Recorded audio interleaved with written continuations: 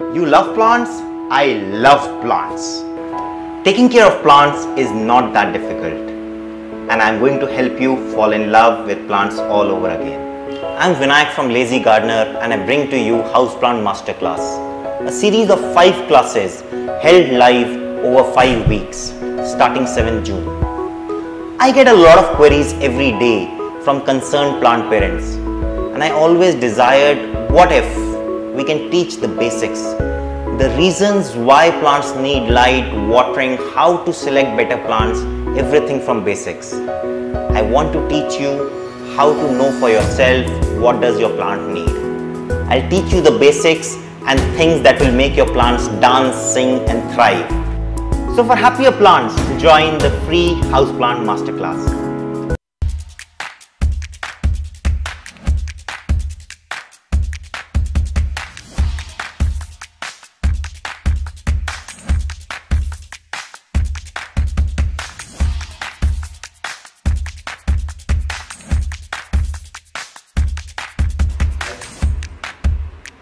All set?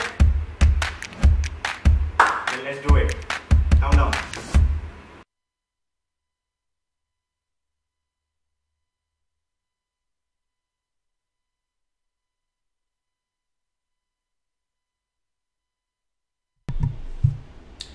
Hi, I'm Vinayak from Lazy Gardener, and you are watching Houseplant Masterclass episode 1. First of all, thank you so much for everyone coming out. It means a lot. I was just posting on Instagram and I'm really so elated to see such an active chat. So let's start about plants, and let's start from very basics. I want to start today by asking, what really are plants? And before we do that, here is the plan for today. So this is episode 1, the plant basics. It's a 5-episode series, as you just heard in the intro. Today we are going to talk about what are plants, understanding light, understanding water, and then we are going to talk about origin of plants. And I know you might be thinking some of these topics you might have heard before, but trust me, this time it goes much deeper. So what really makes plants plants? If I put it differently, what is the difference between plants and animals? And it's important to understand that, because only then we are able to really go into an understanding of how we should take care of plants in a different manner. So plants are organisms that create their own food. And how do they create their own food?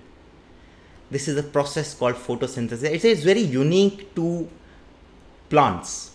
So this is a diagram. You must have seen it and studied it in your classes, and I'm just going to take you a bit back to your schooling days for a little while, but trust me, it's very important. So you see here what's happening. So plants are taking in carbon dioxide, they are taking in sunlight, they are taking in water and minerals and nutrition. How they are taking in water and minerals? They are taking that through the roots, and the light and the carbon dioxide they are taking in through the leaves, and together with all this they make their own food. This is extremely important. How many times do we water plants? We say the plants have dried up, but not understanding why were we watering them in the first place. And this process, just keep this in mind, this is going to be foundation of today's class. And 2 key points here is, for photosynthesis we need light and water, and with light and water photosynthesis happens and plants make food. What does that mean? Let's take an example. I was just thinking, and as I was preparing my coffee, I was thinking many of you might be enjoying tea with milk, right? Just imagine you run out of milk. At that time, irrespective of how much tea leaves and how much sugar you have, you can't make tea, right? And if I keep giving you more of sugar and tea leaves, does it serve your purpose? Or would you have accumulation of the tea leaves and sugar and not doing anything actually without milk, assuming you want milk with your tea? That's the same case we have to understand when we understand plants. It's easy to say overwatering. I have said it, I have tried to say it repeatedly to emphasize the point, but if we gather today here, let's look at it a bit more deeply. If we are not going to give plant the light, we can give all the water we want. It's not going to use up that water.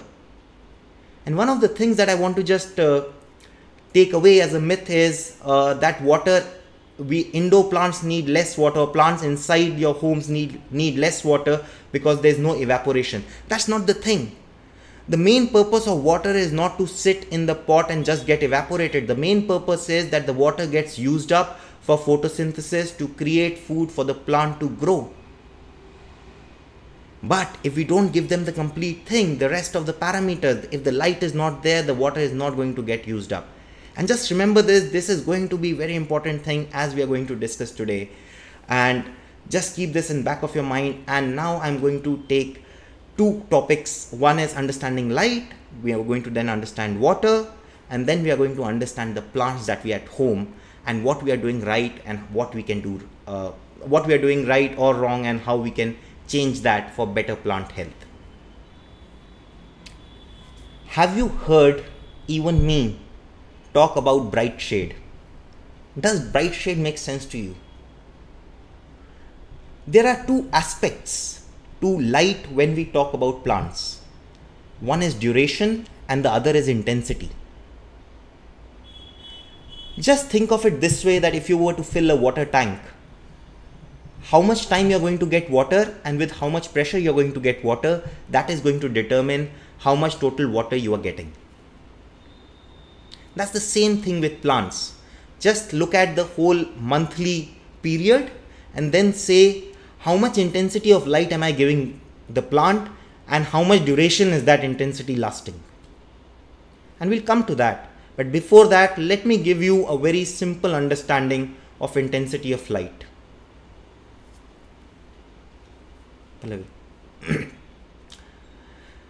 It's very easy to say an indoor place. This is my balcony. I just took this video today morning, and you see on this side of the wall there is bright sun, but if I look down, there are patches with total shadow areas. And then I just move slightly to my left and I have under a space below a staircase, and there is decent light there, but only for 2 hours in the day. And then if I just turn around on the other side of the wall, this plumeria or champa enjoys really amazing light. But if I go deep here, down there, that's where I keep my Maranta and ZZ plants. That's a shaded area. You see that money plant? That's happy. That's a happy money plant. In that just one space, I have not even taken a step. I have just moved 180 degree in that same spot. And we can see such a variation of light. And the same thing happens indoors. Let me just take you through another photo that I took in the morning. And this will give you an understanding of how light changes in the same room, almost the same walls, and how that is going to change everything for your plant. And here's a very simple trick to measure the intensity of light. You take a pen or any, so I've taken pen in this case, but you can take any object which is vertical. Now let's start from the rightmost. Do you see a clear dark shadow there? Harsher the shadow or more well defined the shadow, that means brighter the light is. Now on the left side, in the middle, you can see it is a moderate light. This is inside my home and it's getting moderate light because this wall is opposite to the window. And you can see there is shadow, but the shadow very soon diffuses out. But then on the extreme left, you see low light. On the low light, basically there is no defined shadow. And here's where things get interesting. Can you guess which wall is my window on? Is my window on the moderate light wall or on the low light wall? My window is actually on the low light wall. That's why all the light falls on the opposite wall, which is getting the moderate light. So next time, anytime you hear bright shade, what you should understand is It is shaded from direct sun, so no heat, no sunburn or things like that. By the same time, it is bright enough to give you a shadow. That is an important thing. And try it out. Try it in different places of your home and you will be surprised. Today, while I was recording for this, I went on putting my pen at different places on the wall. And you know what I found? On the same wall, the shadow was changing. Why? Because of the height of the window. What does that mean?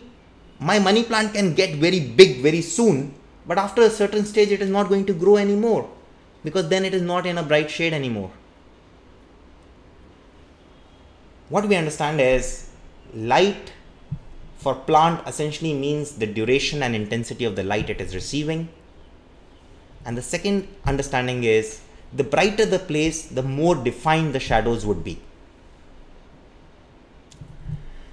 Now let me just step back and talk about plants which we keep inside our homes. What plant do you feel would actually love lesser light? Or do you feel there are plants which would do better if they are put in lesser light? And hold on to that thought. We'll come back to that. And till then, I'll take on another thing, which is a tip I think we have shared many times, but just for everyone who's here. If you're in Northern Hemisphere, take out your phone. You have a compass app.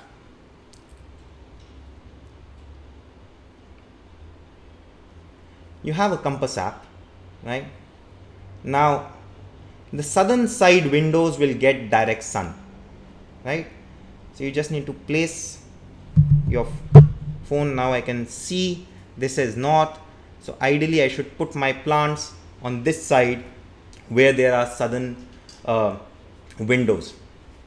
In Northern Hemisphere, southern slopes, southern sides will get direct light. In Southern Hemisphere, that will get reversed.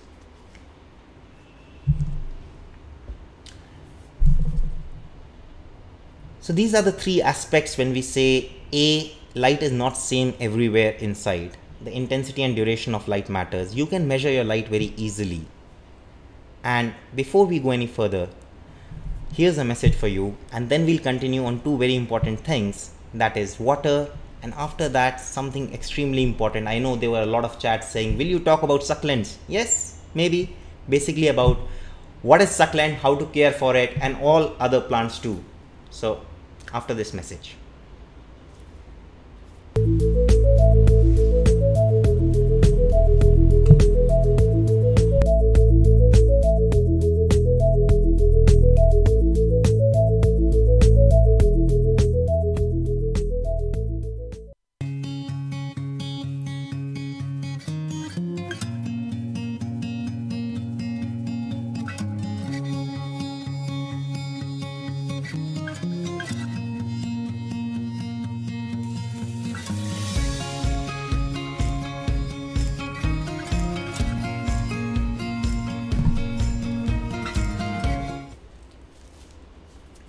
Okay, welcome back, and let's talk about water.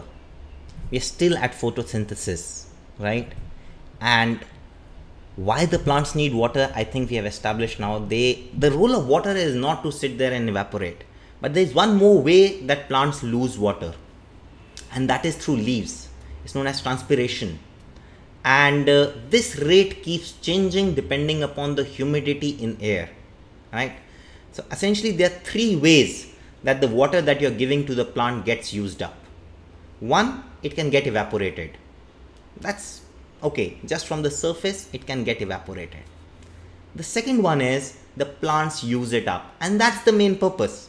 Plants use the water up. And then the third one is plants absorb the water but they lose it to air. So these are the three ways. Let's start with the third one, because that is going to be extremely important in general for care of plants. Why plants lose water through leaves is highly dependent upon the humidity or relative humidity in the air that surrounds the plant. Now, if they keep absorbing water and losing it from leaves, then they won't have enough water for themselves. And that's where the issue comes. Inside our homes, we tend to have relatively dry air. It's summer and I get this question a lot, and that's why I started with this point. People ask me what would happen if I keep a plant in an AC room. And the whole idea of this masterclass was, can we teach the basic and you can look at the problem statement and join them together. So what does the AC do? It makes the air drier, right? AC takes the water out. The pipe, it fills up the bucket with the water it extracted from air. So it's making the air drier. Now, is it great for plants? Not really. But can plants survive that? Yes, depends from plants to plants. And that's what we'll discuss in Origin of Plants. But whenever you look at a problem like this, so what you need to understand is always look at light and water first. How is a certain situation going to change the light and water? Now, say you have a plant where you have watered and you feel that there has been overwatering. Now, there are many ways to deal with it. You can repot the plant, you can put it in dry soil, but what can be an easier solution? An easier solution can be to move it to a brighter place so that now it has more light to use up that water, and probably it will use it up in a much faster manner, and then we can decide what to do with it. So that's the kind of problem solving that we are looking for. And now let's start with asking about water in terms of when to water.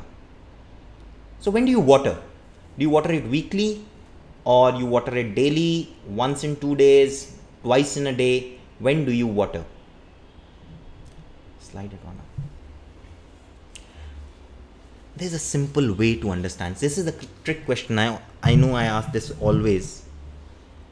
If you said any of the things like twice a day, once a day, every alternate day, that's not right. You can't fit plants in your schedule, right? Plants would have their own schedule, and just like during lockdown or so, we get lazy and then we have weekend and then we are like, I want to wake up late. That's the same thing with plants. As the weather changes, they want to absorb less water, more water, they want to use water, grow. It changes. So we need to adapt the schedule as per the plant, and the plant will automatically be adapting itself to the season and the type of plant it is, where it is kept, the light it is getting, and everything like that. So here's a quick test. This is a pink anglonema. Oh, sorry. This is a lipstick anglonema, or Chinese evergreen also it is known as. It's a great plant to keep inside. But more on this in the fourth segment. You take your finger and you just need to dip it in. Now, do you see the soil has stuck to my finger? Now, what does that indicate? Soil sticking to my finger essentially is an indication that the layer till where I got my finger down is wet, right? This means not to water. The reverse may not be true, that will come to later. But if the soil is sticking to your finger, what it means is the top layer still has water, and as we learned, there are 3 ways plants lose water, and one of them is evaporation, and water evaporates first from the top layer. So if the top layer still has water, definitely the layers below have water, and this is definitely a no water situation. You do not need to water this plant. More plants are killed by overwatering, and don't let that be your plant. But what about the reverse? If the soil doesn't stick to my finger, does that mean I can water? Broadly speaking, I would say yes, but you have to use your discretion and experience. So what I like to do is, if I see a plant which has a top layer of soil dry, I'm like, okay, maybe in 3 to 4 days I'll water it. Why? Because most of the plants can survive dry spells, and I don't know how much water is there, and most of the plants would really love dry spells because that allows their roots to breathe. When you give a dry period to a plant's root, they don't have any water sticking to them, they are able to breathe a bit, and that is really beneficial for two things. One is for root growth, but also for keeping unnecessary diseases away from your plant. Just like anything wet that you might keep in your kitchen or any other storage wrapped in a plastic, it is going to get some mold or bacterial infection kind of a thing. The same thing happens with roots. If they're always going to be inside water, either they're going to rot or they're going to catch on to some infection. And that's why for me, I always like to just phase out the watering. And so much so that for my snake plant, this one, I water it like once a month. And the same thing with this ZZ. This ZZ again, I would water it like, look at it, it's bone dry right now. But probably it will go back another week and it's going to be fine.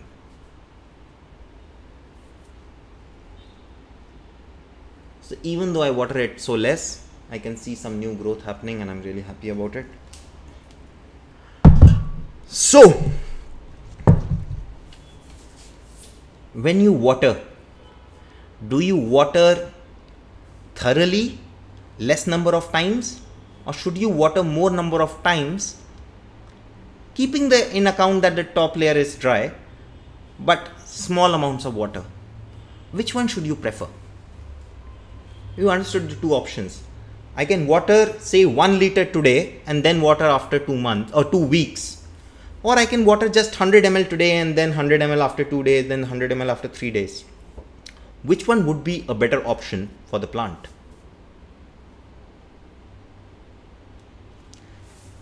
Always water till it starts to flow from the bottom. So if I was to water this, let me pick another plant, because as we said, we don't need to water this one.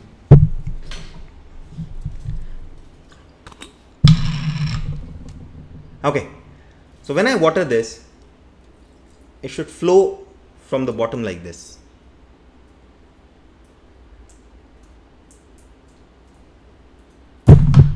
If you always adapt to this rule, you know what is also happens is you're able to check drainage of your pot, because if you're pouring a lot of water and it's not draining out, at least you know there's some issue with drainage and you'll spot drainage issues much faster.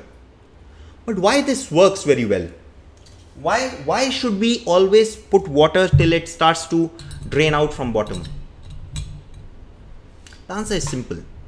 We talked about how does a plant absorb water and minerals during the photosynthesis process. Is through the roots. Now, if you are going to give water only in the top layer, the roots cannot and will not go deeper. And that's a problem at multiple levels. But let's start with the basics. First of all, if your roots are not going deep, what it means is plant doesn't have a good support structure, and also if the roots are not big and deep below, you will not get a big plant on top, because the plant is feeling that I'll topple over if I grow any bigger.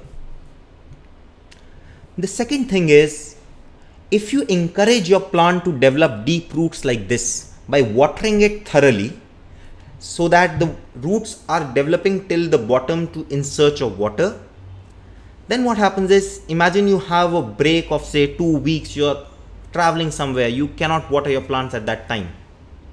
But at the bottom layer of your pot, there will still be some moisture. And because of your this good habit before, now you have roots that can actually take that water and make the plant happy. So that's very important. I think that's one of the reasons why my plants survived during the lockdown period, 6 to 7 weeks. The plants in office, we could not water, but really surprisingly, most of them came through. Some of them were stressed, and we'll cover that in session 3 about reviving dead plants or how to deal with troubled plants and how to know that. But I think one of the reasons is that because we always water thoroughly, the roots were there, the water was there, and they were happier plants. The third reason why we should always water till the bottom is because that way you keep the soil, you keep the drainage of the pot intact. If you always water for the top portion, the bottom soil has hardened. Now because you are pouring very less water, you never expect it to flow out, so you will never know. Now comes monsoon, there is heavy rain, the water gets clogged, you don't know there is water sitting in your pot and your pot doesn't have a good drainage, and now you have root rot. And that's why, simple thing, water till it comes out from the bottom. I know you'll make a mess, but you know how you won't make a mess? If you water them at a very less frequency. And then you should water them outdoors. You take them to your balcony once a week. Now what is happening? If you're going to take them out to your balcony once a week, what is happening to your plants that you were keeping inside? Higher intensity of light for not 24 hours, but for say 10 hours. Now you just divide it over the week. So every day, basically you have added 1.5 hours of higher intensity light. And you watered them. And they can use that water probably in that 1 day or 2 days, much more. Happy plants. This is what I call as rotation. I really love to do that. There are many ways to do it. 2 very popular ways to do it is A, have your plants inside your home. Take them out for 1 or 2 days, right? Mostly weekends. The second option to do is have 2 sets of plants. Keep one set out for say 1 week, 10 days, 15 days or whatever period you like, and have the second set inside, and then switch. And it's not that complicated. It's not like you have to be really put in effort and have a huge collection. It can be very simply saying, okay, I have a ZZ plant and I have a money plant. For some days I'm going to keep ZZ plant on my table, and for the rest of the days I'm going to keep money plant on my table. And just forgot I have a money plant, and I just thought I'll show you. This one looks, I'm really liking this one. So yeah.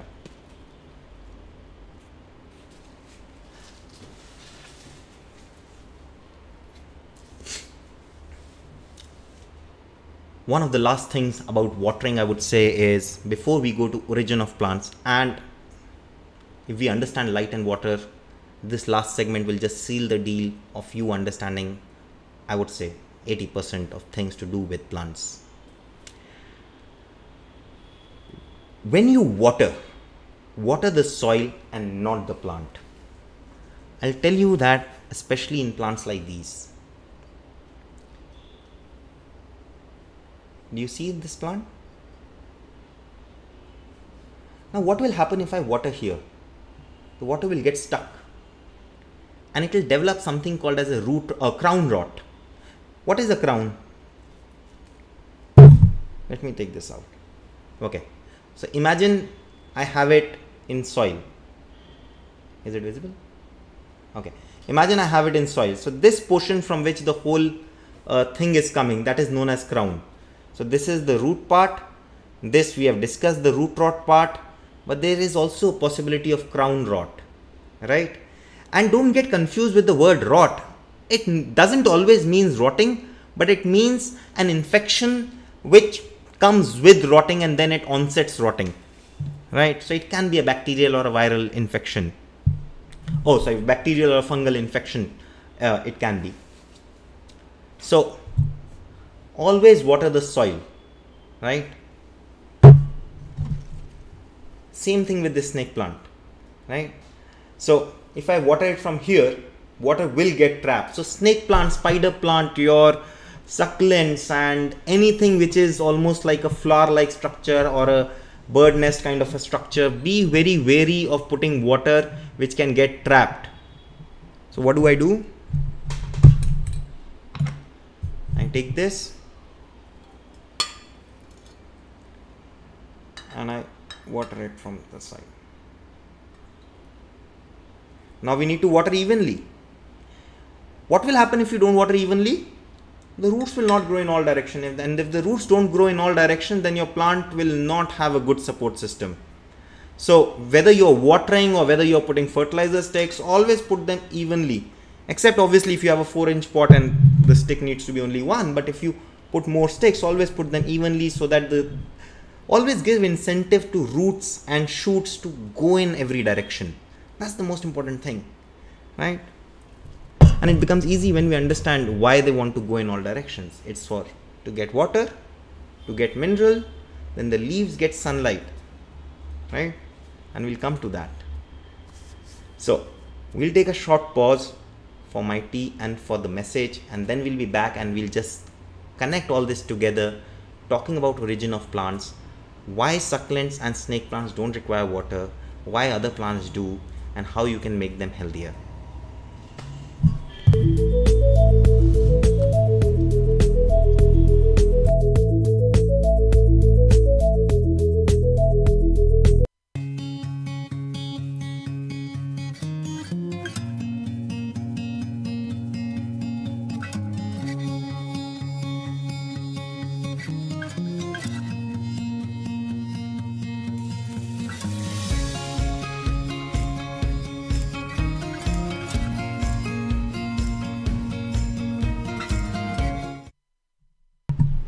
Welcome back. Welcome to a Houseplant Masterclass with Lazy Gardener, and let's talk about the origin of plants. I think this is one of the most misunderstood, less known, but the most important thing.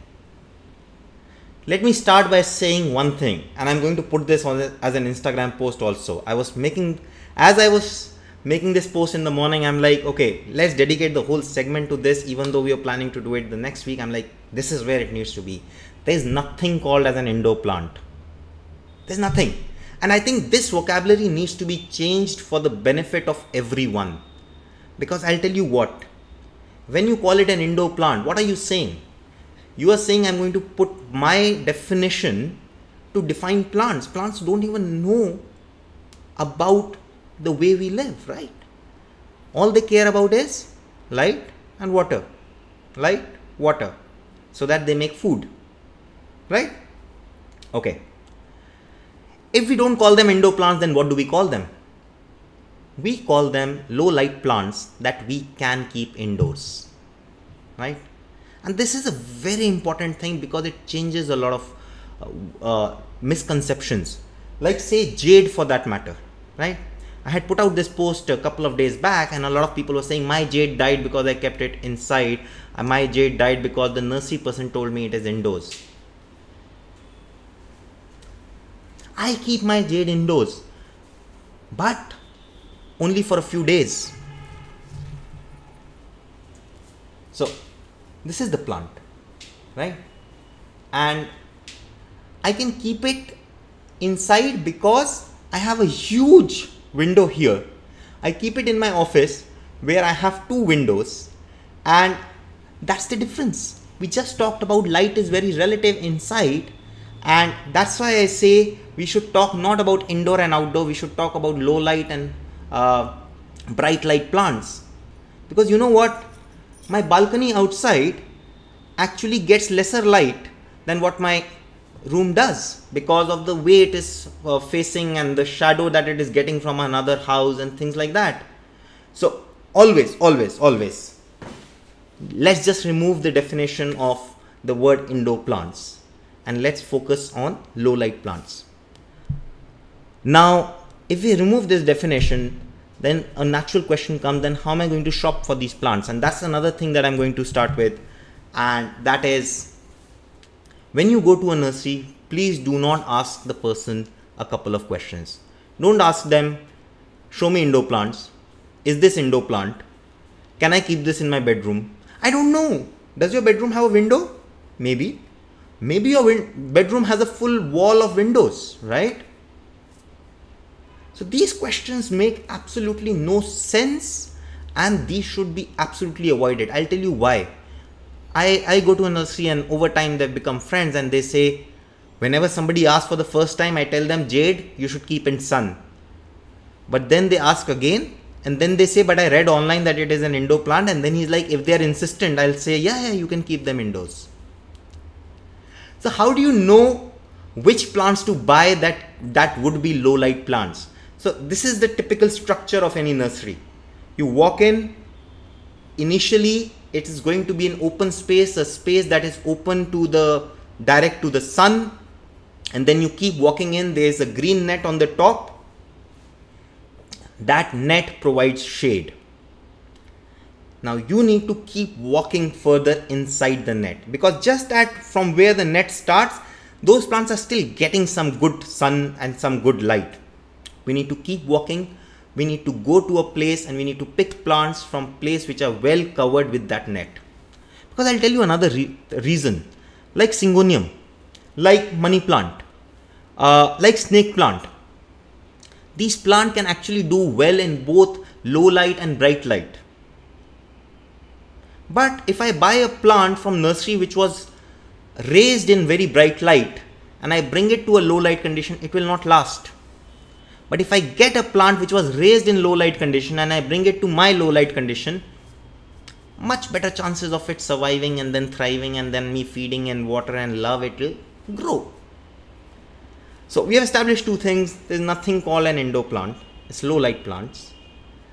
Then when we go to a nursery person, we are not going to ask for indoor plants.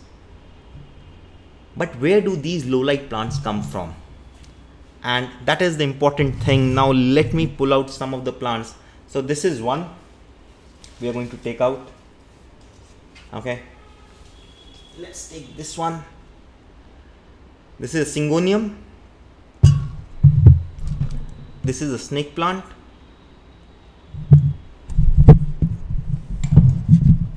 And okay, let's take this monster up. Okay, let's also take this money plant. Okay, first of all, do you see any similarity between these two plants? थोड़ा zoom करें. Is there any similarity that you see between these two plants? Yes, that's the stem that they have. It has small aerial roots. I'm sorry. They have nodes, and from the nodes they have small aerial roots coming out. And that is actually and precisely what links these plants together. As I just was talking, that the plants from the tropical rainforest from the bottom feeding layer. All these indoor plants that we see and we keep inside our home, the low light plants, they have an origin from the tropical climate. Now let's go back. First we went to the biology class of a school. Let's go to the geography class of a school. And one thing that is there is you have these huge trees which form the top canopy, right? Now only very filtered light is able to come through to the bottom. The top canopy is so thick that when it rains, and it rains a lot, the moisture gets trapped inside and creates humidity. And that's why these plants, they have these stems with these aerial nodes, and they are there to grab onto anything. I mean, they'll find a tree, they'll grab onto that, they'll create new root system, and they'll just climb that. At your home, they are pampered, they are being cared for. In forest, nobody cares for them. They are not big trees, they have to fight for themselves. They are at the bottommost layer. That's why they climb and they find light, and then they create roots wherever they find moisture. Because of their origin there, where they still struggle for light, that's why they have adapted to something which they have adapted to a climate or a environment that is similar to our climate inside our homes. Low light, and they can do well.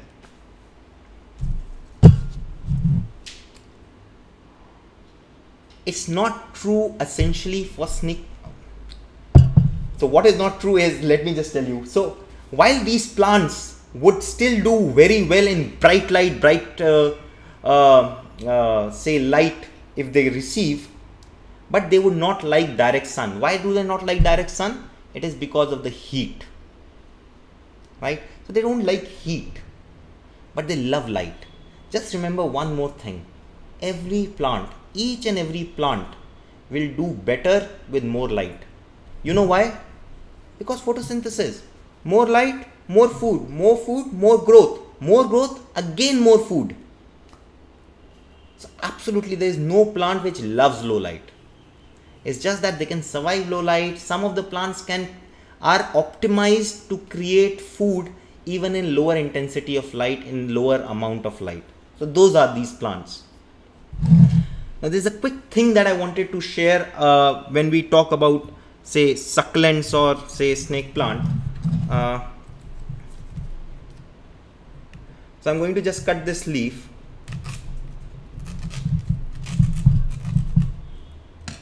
And I want you to see it has a thickness. Pass on. Do you see that? There is a fleshiness inside. Okay.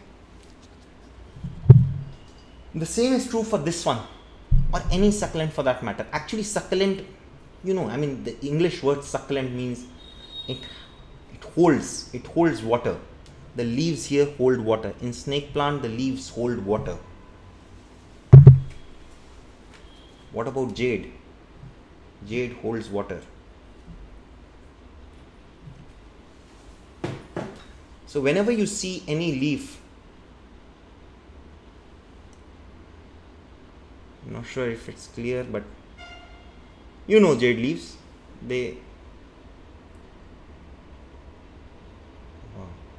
okay, so they hold water. What does it mean when they hold water? Essentially, they are coming from an environment where they do not get enough water and they have to keep water holding inside of them. Think of camel, right? It's the same kind. These are camel equivalent in plants. And that's why you have to water them very less. And I don't care if you find a new plant which has these kind of leaves, thick leaves, you can try to break them off, see them if they have something like fleshy or spongy inside, basically meaning they are holding water. Water them less then, because whatever you are going to water them, they are going to absorb that and store it. Now you know what problem happens.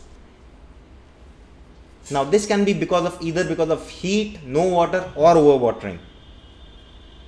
If you water a lot, the leaf would feel that it doesn't need to hold on to water any longer and it will dry out. Okay, so when you see snake plant like this, you know what you have done. But most of the times if you water it a lot, then the leaves are not serving any purpose of holding water, because water is available now, so they're not going to store water, and if they're not going to store water, they're not going to stay upright, they're going to fall down. So that is one way to understand the plants which do not need a lot of water. I'm going to take one more point which kind of I forgot. Any plant that you see has this kind of a nodes coming out, aerial roots coming out from here, you can be rest assured that you can put them in your homes inside with low light conditions. You know why?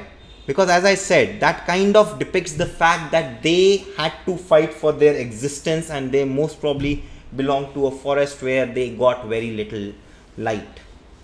So this is one tip. So you have wandering Jew, you have Syngonium, you have pothos, you have varieties of Monstera, and many more.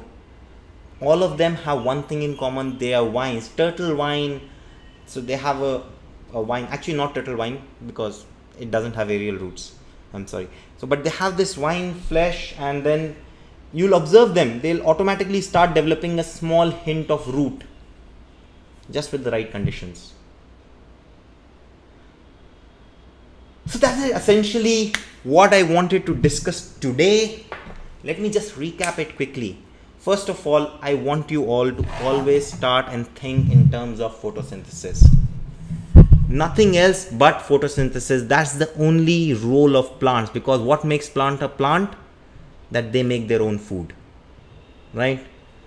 Two very primary things plants need to make food, that is water and light, right? How much light is the plant getting? Just do a 30-day average and just think of intensity and duration. How do I combine that and see, is my plant getting enough? Can I improve that? Can I improve that in many ways? Can I improve that by rotating the plant? Can I improve that by adding a bulb or a lamp or something? Or can I move this plant closer to the window? Can I move this plant closer to the light? So that is the first very fundamentally important thing. Then we discussed about how do we kind of very quickly understand the intensity of light. Use a pen, anything, so that you can see how strong or harsh the shadows are. The stronger the shadow, the higher the intensity is. Very useful. If you do photography, if you put flash, you'll know that. You want to diffuse the light so that there are no strong shadows. The same principle here. Then we are talking about the southern windows, the windows facing the south direction in northern hemisphere. You can use the app in your phone, will get more light. Just a tip. Use it the way you want to for the point 1 and 2. Then we talk about water, and we talk about water, the thing that plant need to absorb water, and the requirement of water will depend upon the intensity of light. But in addition to that, the origin of the plants is going to govern how much light or water does that plant needs. If a plant is going to be storing water within itself, then it is not going to require a lot of water, because that's the climate it comes from. But if the water, if the plant is constantly searching for new places to grow, like money plant or syngonium with their aerial roots, they are hungry for water. But light they can do with low light. If you give them brighter light, they'll do better. So that's the wrap for today. We will be taking question and answers for now after a message, but before that, let me just tell you, it means a lot that you came. I will be taking question and answer. I think that those should be super useful. I'm yet to see the questions. I will put on the questions right now. And for the next week, we are going to have the same timing. It is going to be at 5 o'clock. It is going to be on YouTube. So if you have not subscribed to our channel, subscribe to the channel, so that next time, even if you don't get the email or SMS or anything, you will still get a notification that the live is happening. And do consider giving a thumbs up if you enjoyed anything about the video. And why I'm saying that is because we are very new to YouTube. We just started YouTube like about 6 weeks back, and you giving a feedback to YouTube that this video was good helps us to get in front of more people. So that's one really good thing that you can do for us if you liked anything related to the plants that we talked about. Next week, we are going to talk about certain basic gardening terms. We are going to talk about pruning and trimming, and how to really prepare your plants for monsoon, and also in general, if you want bushier money plant, if you want any plant to divide and things. We'll be talking about pruning, trimming and other gardening topics next week, and that will set us up for the week 3, which is all going to be about reviving dead plants, and getting to know which plants can be revived and how to work with them. Then week 4 is going to be propagation, all about propagation. How do you propagate plants? And again, this time too, I want to go to the basics and tell you, listen, if you have a plant, you will automatically know how to propagate it. Be it soil or water, you will know the method, because the plants have those clues. So that's the thing. That's a 5-session masterclass. This is Vinayak from Lazy Gardener, and you're watching Houseplant Masterclass episode 1. We'll be back after this message.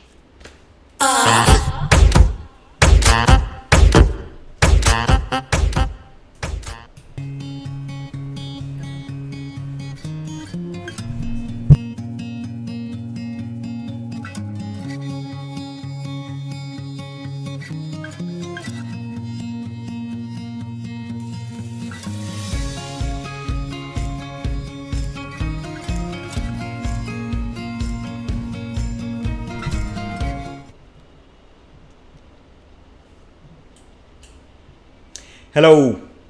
First of all, thank you, Mary Thomas. Mary Thomas says, I've been there with you from the start. Thank you so much, Shalu Priya. It's the first time I'm checking out the number of people who are attending, and not expected. Thank you so much. Thank you so much. Not only for coming, but for staying till now. It means a lot. So let me just get an idea. Hi Poonam Khulbe. Hi Poonam Sharma.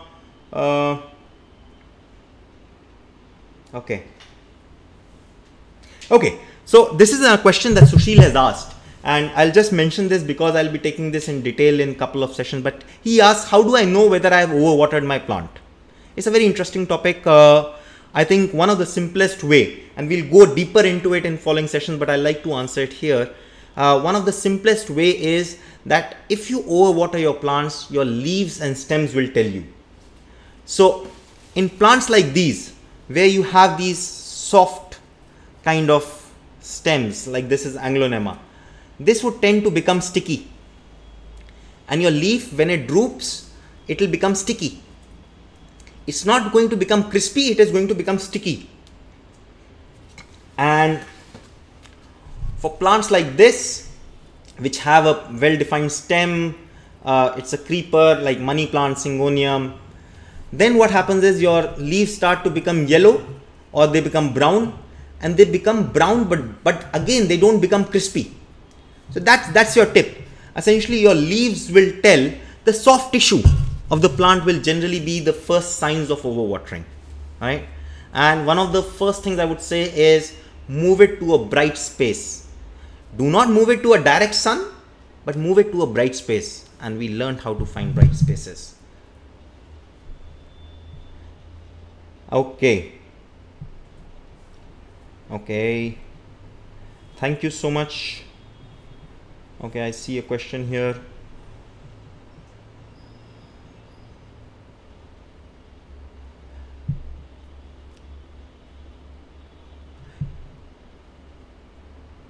Okay, so I'm sorry the message went up, but somebody was saying that I bought croton and the croton shed leaves and they cut the stem and they've put in with honey and all.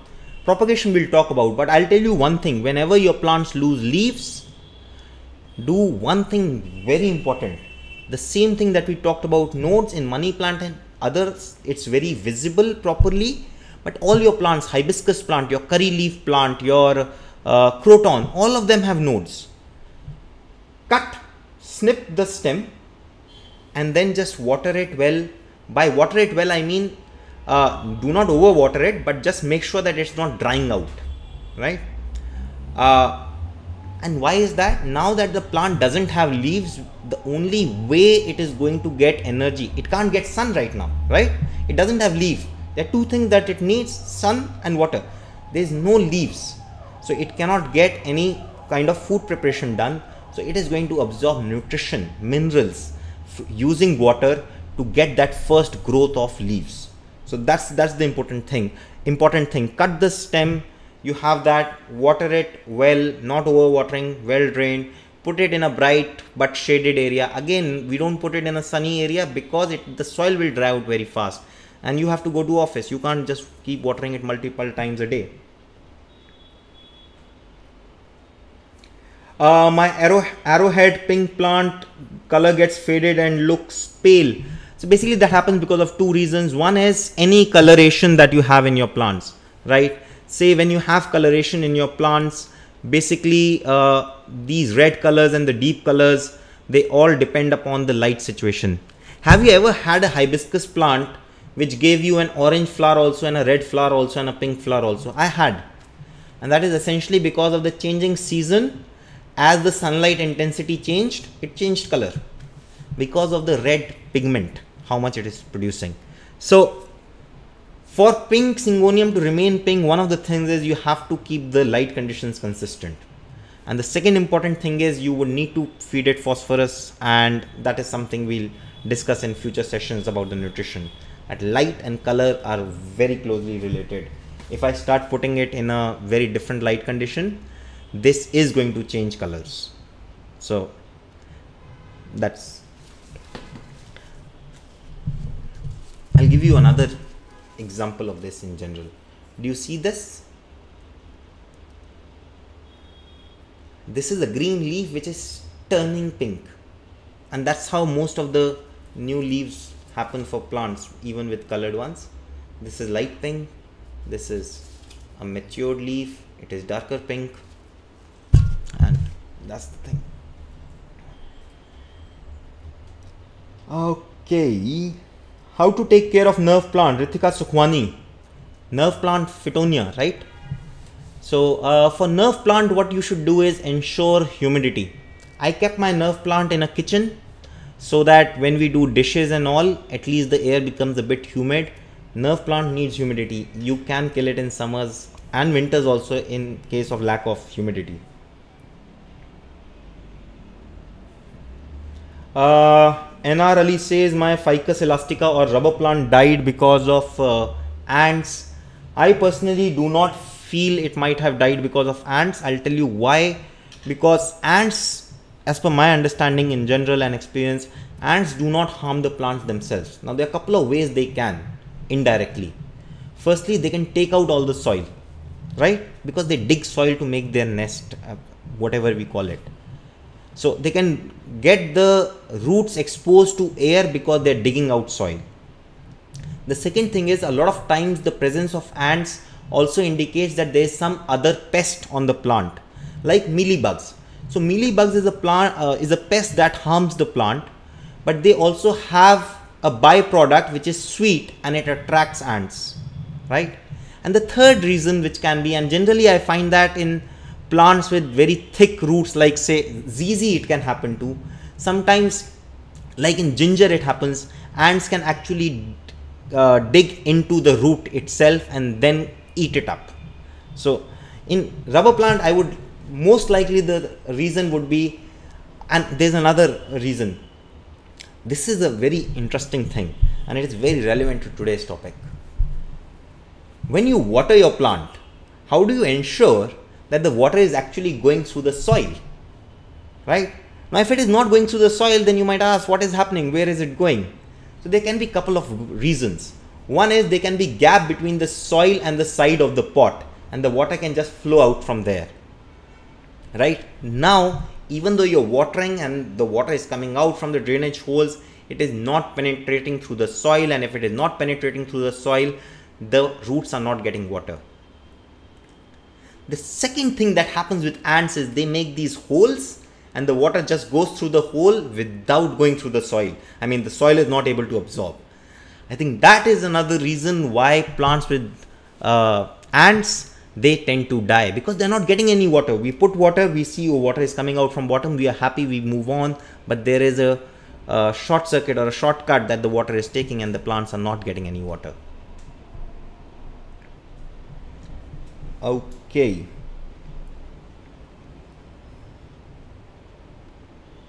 Okay.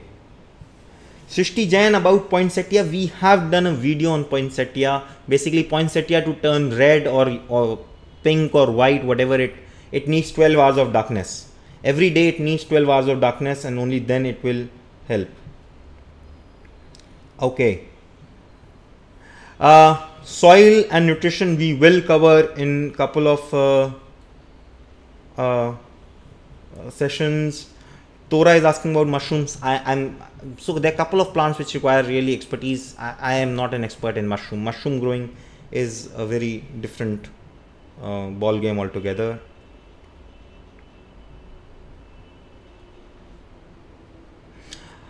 Please do advise how to save lucky bamboo. This is Ronika Sinha. Inside our home, mine always dries up after few months, even after changing water once a week. This is a very interesting question. And I think this might be the last question we take, but hold on, because this is a very important question. Firstly, lucky bamboo is not a bamboo. It's very important to understand. Lucky bamboo is not a bamboo. It comes from Dracaena family. If you know Song of India, that's the same family that lucky bamboo comes from. Now, I always like to take out lucky bamboo and put it in soil, and that is how it does extremely well. Because if you get those packaged tiered lucky bamboos, there is a huge problem in that. Firstly, the stem that you have, it can have only one direction to grow, right? So it can have a bud only coming from this direction, but actually speaking, it can have bud coming from this direction, but it will be blocked by this other thing. Am I making sense? I hope I am. That's why I always open the lucky bamboo up and then plant it in a soil. That's the way to have a long lasting lucky bamboo. Now, why does it not last in water? There can be many reasons. Firstly, the chlorine or the other things added to water in general. I have also asked people and they say they give a life of 2 years to lucky bamboo in water as it is meant for ornamental purposes, and the way they package or how it is transported and all. But I have found it to do extremely well in soil. Well drained soil, low light, it will do well. So try that. Thank you so much. You know what? I'll do one thing. We are going to end this session right now. If you have any questions, right? As the session ends, the live chat kind of goes away, but put it down as a comment. I'll try to incorporate that either in our next video, or I'll make probably a question answer video in middle of the week before going to the next masterclass, or we'll just reply to many of the questions. It will be my personal endeavor to ensure that right now it is 6 o'clock. So any questions that are coming in next 3 hours, we will try our best to answer all of them. That is something that I'm going to try. So as we are going to end this live, after this message, just leave a comment as a question and I'll go through that, and probably I'll do a question answer video which we'll upload by Wednesday or Thursday. Thank you so much. Thank you for coming. If you enjoyed this, please join us next week. These 5 weeks, 5 hours will be helpful. It will be great. Thank you so much. Thank you for coming and take care. You love plants? I love plants. Taking care of plants is not that difficult, and I'm going to help you fall in love with plants all over again. I'm Vinayak from Lazy Gardener, and I bring to you Houseplant Masterclass, a series of 5 classes held live over 5 weeks starting 7th June. I get a lot of queries every day from concerned plant parents, and I always desired, what if we can teach the basics, the reasons why plants need light, watering, how to select better plants, everything from basics. I want to teach you how to know for yourself what does your plant need. I'll teach you the basics and things that will make your plants dance, sing and thrive. So for happier plants, join the free Houseplant Masterclass. See you soon and happy gardening.